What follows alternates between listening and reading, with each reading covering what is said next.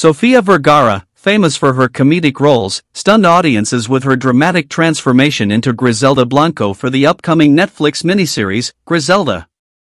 The actress appeared on The Kelly Clarkson Show, where Clarkson casually described the makeover as slight, eliciting a quick and playful response from Vergara.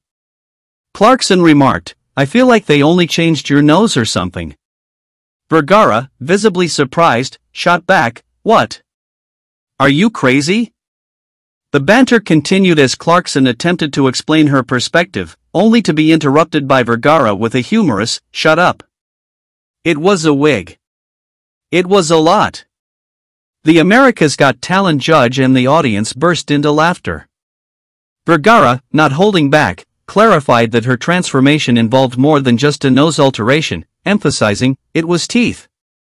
It was a wig. It was nose. It was plastic from here to here." A pre-recorded clip from Vergara's trailer showcased the extensive hair and makeup procedures she underwent to portray Griselda Blanco. The miniseries explores the life of Griselda Blanco, the notorious godmother of cocaine, in the male-dominated underworld of Miami's drug trade. To embody the character, Vergara embraced a complete physical transformation, including a short, jet black wig, bold makeup, and prosthetics altering her facial features.